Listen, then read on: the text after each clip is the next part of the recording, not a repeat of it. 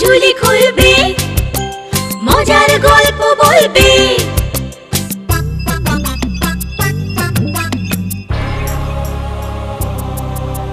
গা ছমছম কি হয় কি হয়, কখনো মজার কখনো বা ভয়। গা ছমছম কি হয় কি হয়, কখনো মজার কখনো বা ভয়। পশু পাখি রাজা রানী ভূত পেতনি চোখের সামনে সব হাঁটবে চলবে, কথা বলবে। ঠাকুমা ঝুলি খুলবে, মজার গল্প বলবে। ঠাকুমা ঝুলি খুলবে, মজার গল্প বলবে। ঠাকুমা ঝুলি খুলবে।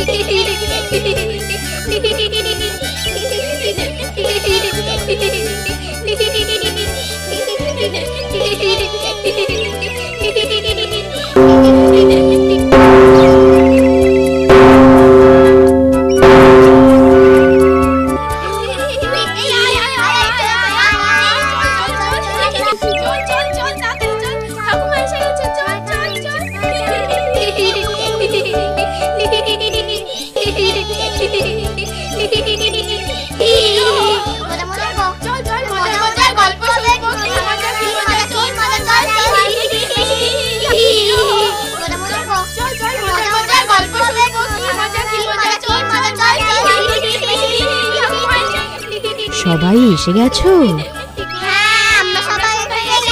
এবার তাহলে চুপ করে বসো, আমি আমার ঝুলি থেকে গল্প বার করি। শোনো, এক রাজার 7 রানী ছিল। দুঃখের বিষয়, সেই 7 রানীর কোনো সন্তান ছিল না। এজন্য রাজা ও 7 রানীর মনে ভারী কষ্ট ছিল।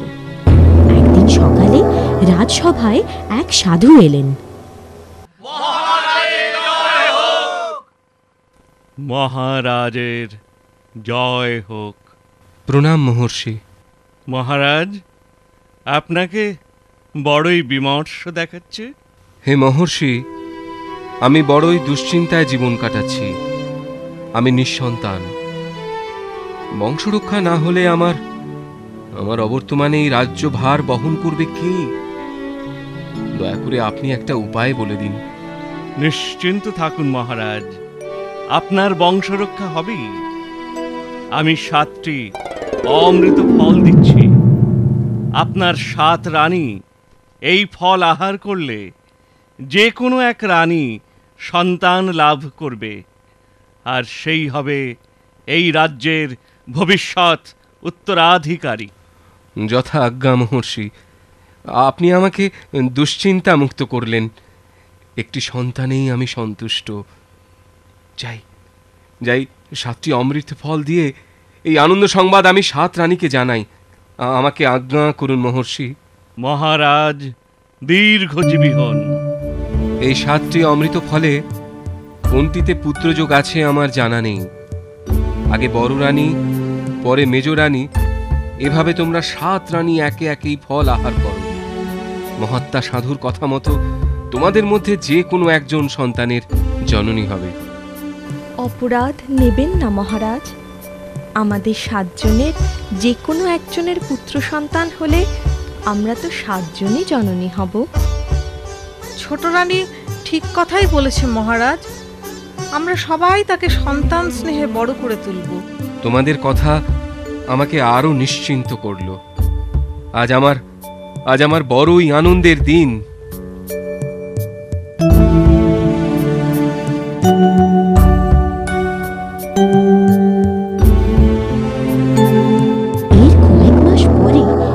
জানতে পারলেন তার ছোট রানী সন্তান সম্ভবা, মা হবেন।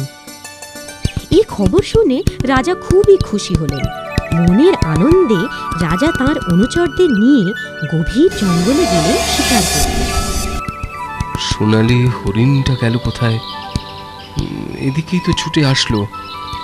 আরে, এই গভীর জঙ্গলে এক পরমা সুন্দরী কোথা থেকে এলো? এখানে একা বসে কি বা করছে? তুমি কে সুন্দরী? কোথায় থাকো? এই গভীর জঙ্গলে একা কি করছো? আমি এক আশ্রম কন্যা, এই বনেই আমার বাস। তোমার পিতৃ পরিচয়? আমি এক তপস্যের কন্যা। পিতামাতার স্বর্গবাস হবার পর আমি একাই থাকি এখানে। আমি কাঞ্চনগড়ের রাজা। তোমার তোমার রূপে আমি মুগ্ধ হয়েছি। যদি যদি তোমার অমত না থাকে, আমি তোমায় রানী করে রাখতে চাই। তুমি কি রাজি সুন্দরী? মহামান্য রাজার অনুগ্রহে অমত করব, তা কি হয় মহারাজ? আমি রাজি, তবে আমার একটা শর্ত আছে। কি কি শর্ত শুনি? শুনেছি রাজা মহারাজাদের অনেক রানী থাকে। আপনার যদি একাধিক রানী পূর্বেই থেকে থাকে, আমাকে ভুলে যান মহারাজ। আর যদি নিতান্তই আমাকে রানী হিসেবে পেতে চান, বাকি রানীদের ত্যাগ করতে হবে। না না না, এ তো বড় কঠিন শর্ত। আমার শর্ত আমি বললাম, ওই 10 জনের একজন হয়ে আমি থাকতে চাই না। এখন আপনিই সিদ্ধান্ত নিন, কি করবেন। ঠিক আছে, তাই হবে। তোমার জন্য 7 রানীকে আমি ত্যাগ করে নির্বাসনে পাঠাবো। চলো চলো সুন্দরী, তোমায় রাজগৃহে নিয়ে যাই।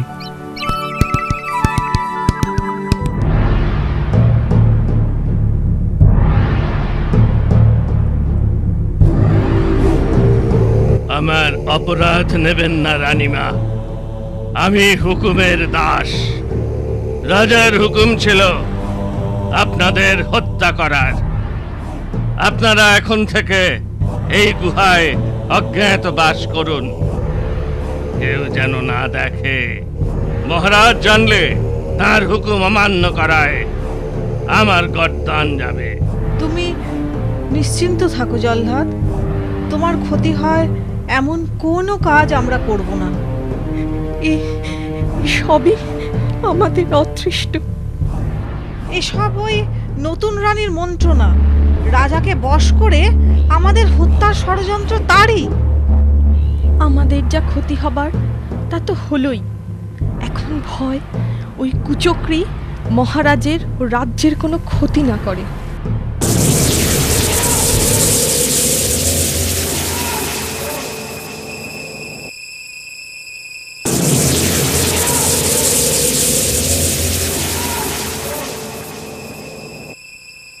গভীর ঘুমে রাজা, গভীর ঘুমে প্রজা, ঘুমাও এখন রাজপ্রহরী, কালকে পাবে সাজা।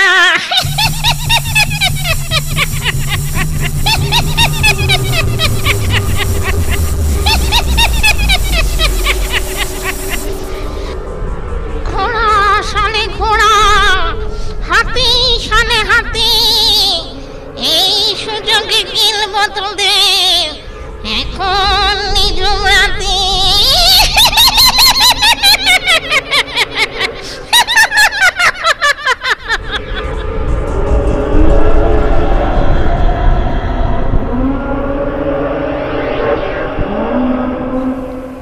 রাজার কুমার জন্ম নিলি 7 রানী তোর মা, কবে যে তুই বড় হবি আর দেরি সরনা। 7টি রানীর দুঃখ তোকে করতে হবে দূর, রাজপ্রাসাদে বাজবে আবার আনন্দেরই সুর। আদর করে ডাকবো তোকে বরুণ কুমার বলে, কেন এলেন নির্বাসনে বলবো যুবক হলে, বলবো যুবক হলে, বলবো যুবক হলে। দিনের পর দিন, মাসের পর মাস, এভাবে একে একে অনেক বছর কেটে গেল। খুশি রানী হাতি হাতি ঘোড়া শেষ করে মানুষ খেতে শুরু করলো। হাতি ঘোড়া একে একে সব হলো ধ্বংস, এইবারে খাবো আমি মানুষেরই মাংস।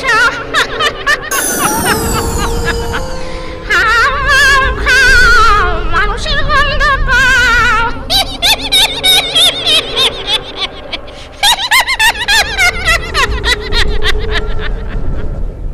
আজ তোমাদের বলতেই হবে আমার পিতাকে। কেন আমরা লোকালয় ছেড়ে এই গুহায় বাস করি? কেন কেন তোমাদের এত দুঃখ? বলো বলো, তোমরা বলো, আজ আমাকে বলতেই হবে। বলছি, আজ তোমায় সব বলছি। তুমি আসলে কাঞ্চনগড়ের রাজার কুমার।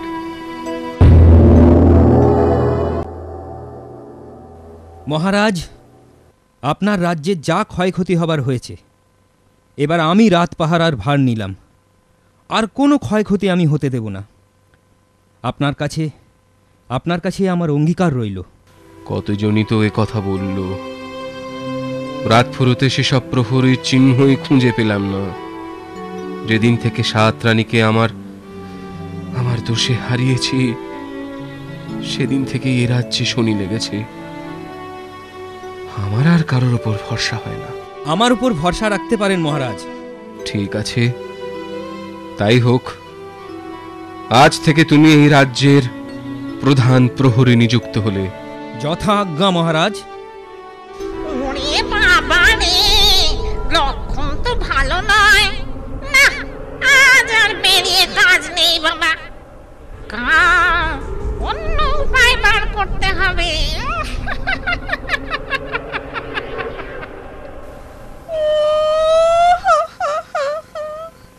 ও মহারাজ, আমি বড়ই অসুস্থ বোধ করছি। মনে হয় আমায় কোনো কঠিন রোগে ধরেছে।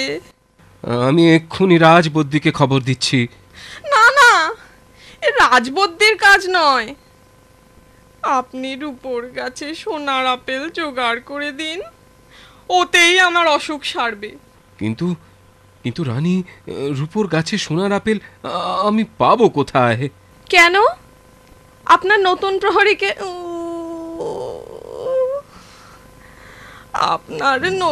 প্রহরীকে আদেশ করুন, সে ঠিক 7 সমুদ্র 13 নদী পেরিয়ে খুঁজে এনে দেবে সোনার আপেল। রাজা বরুণ কুমারকে আদেশ করলেন। বরুণ কুমারও রাজার আদেশ মতো বেরিয়ে পড়ল রূপোর গাছে সোনার আপেলের খোঁজে। এক বিরাট সমুদ্রের ধারে পৌঁছে চিৎকার করে বলতে লাগলো, দিদিমা গো, ও দিদিমা, তোমার মেয়ের অসুখ, আমি তোমার নাতি, তোমার সাহায্য চাই। দিদিমা গো, ও দিদিমা।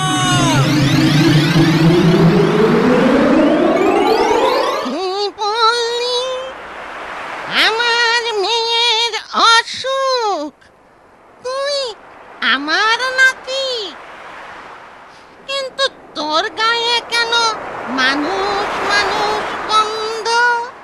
রাক্ষসী হোক মাতা, মানুষ আমার পিতা, তাই তো আমার গায়ে এমন মানুষ মানুষ গন্ধ। তাই বলে কি দিদিমা গো, তোমার নাতি মন্দ? বাছা, তা কেন হবে? সন্দেহ হলো তাই জেনে নিলাম। এখন আমার কাঁধে করে চল, রাক্ষস রাজ্যে চল। সেখানে গিয়ে সব কথা শুনবো। মোটা লাঠি মোটা দড়ি, ওপারে যাব তাড়াতাড়ি।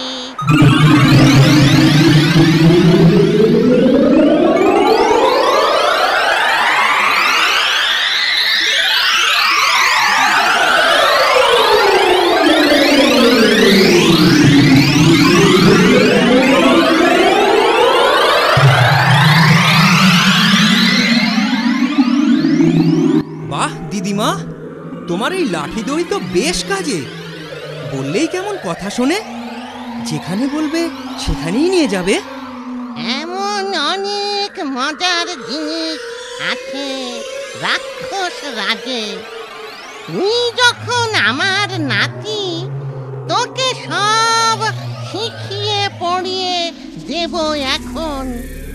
কি সুন্দর তোমাদের রাজ্য গো দিদিমা। আমার তো এখানেই থেকে যেতে ইচ্ছে করছে, কিন্তু মায়ের অসুখ, আমাকে তো রূপোর গাছে সোনার আপেল নিয়ে ফিরতেই হবে। মায়ের যদি তেমন কিছু হয়, আমার বড় চিন্তা হচ্ছে গো দিদিমা।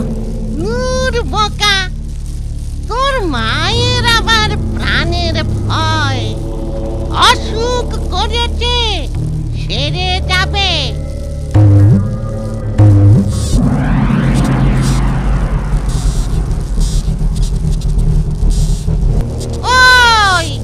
ওই যে খাঁচায় কাকাতুয়া পাখিটা, ওটাই আমাদের প্রাণ। পাখিটাকে মেরে ফেললে তবেই তোর মা, আমরা সবাই মরে যাব। তাই নাকি দিদিমা? তাহলে মায়ের প্রাণের ভয় নেই বলো? একবার এসেছি যখন, কটা দিন থেকেই যাই। এই ভালো, মোটা দড়ি মোটা লাঠি তো আছেই। যখন বলবি তোকে আমি পৌঁছে দেব। কিন্তু এসব কথা কখনো কাউকে বলবি না। তুই আমার নাতি, তাই তোকে বললুম। আমি যাই, রূপোর গাছ থেকে সোনার আপেল নিয়ে আসি। যাবার আগে তোকে দিতে হবে তো।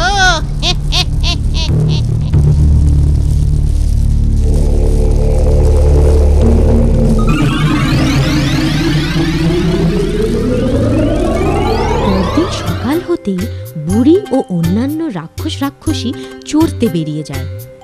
বরুণ কুমার সেই সুযোগে কাকাতুয়া পাখি, মোটা লাঠি, মোটা দড়ি আর সোনার আপেল নিয়ে রওনা হয় কাঞ্চনগড়ের প্রাসাদে। মোটা লাঠি মোটা দড়ি, ফিরবো প্রাসাদে তাড়াতাড়ি।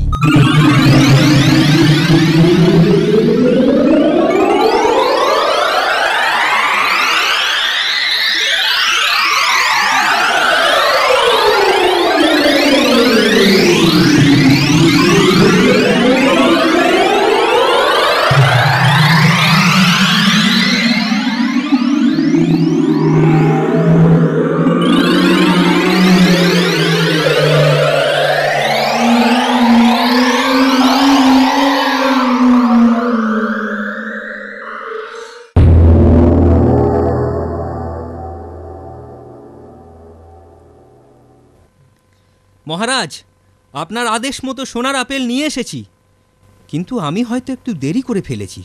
রানীমাকে তো বেশ সুস্থই মনে হচ্ছে। তুমি তুমি তুমি কোথায় পেলে এই সোনার আপেল? কেন, রাক্ষস রাজ্যে। সেখান থেকে তুমি ফিরলে কেমন করে? আমার নতুন প্রহরী যেমন বীর তেমনি সাহসী। মহারাজ, রানীমার জন্য আরো একটি উপহার আমি এনেছি। দেখলে রানীমা নিশ্চয়ই খুব খুশি হবে। এ কি? এই পাখি তোমার হাতে এলো কি করে? আমায় দিয়ে দাও, আমায় দিয়ে দাও বলছি। শয়তান! শয়তান আমি? মহারাজ, কে এই রাজ্যের এতদিন ক্ষতি করে এসেছে? হাতি, ঘোড়া, মানুষ, সবার প্রাণ কার হাতে গেছে? এখনই প্রকাশ হবে। মহারাজ, এই দুষ্টের কথায় কর্ণপাত করবেন না। ওকে আদেশ করুন পাখিটা আমায় দিয়ে দিতে। এসব কি হচ্ছে? কি হচ্ছে সব? আমি তো কিছুই বুঝতে পারছি না। রানী, রানী, তুমি বা এত ক্ষিপ্ত হচ্ছ কেন? শান্ত হও, শান্ত হও। কি এমন আছে ওই পাখিতে? মহারাজ, যার প্ররোচনায় আপনি আপনার 7 রানীকে ত্যাগ করেছেন, সেই এসব ক্ষয়ক্ষতির মূলে। এই দেখুন প্রমাণ।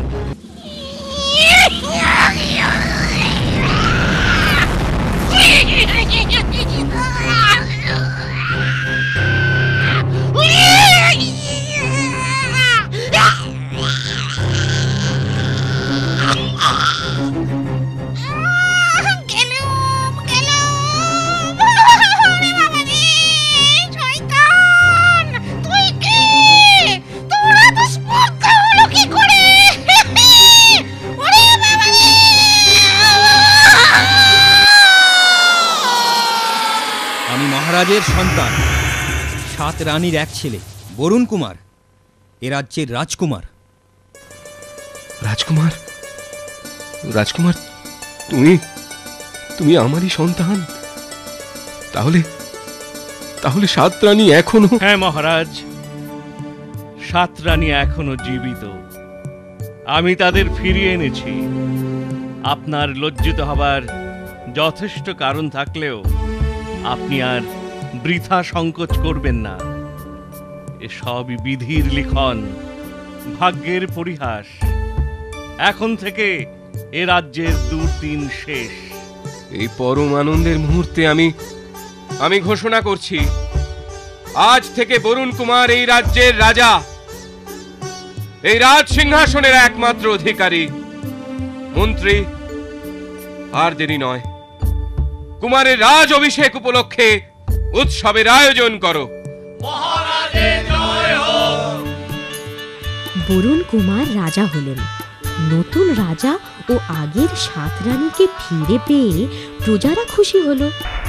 রাজ্যে আনন্দের জোয়ার বইতে লাগলো। আমার কথাটি ফুরলো, নুটে গাছটি মুড়লো। ঠাকুমার ঝুলি এইবার খুলবে, শোনো শোনো ঠাকুমা গল্প বলবে। ঠাকুমা ঝুলি খুলবে, মজার গল্প বলবে।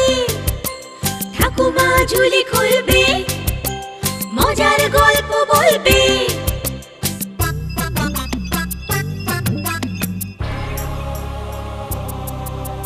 গা ছমছম কি হয়, কখনো মজার কখনো বা ভয়।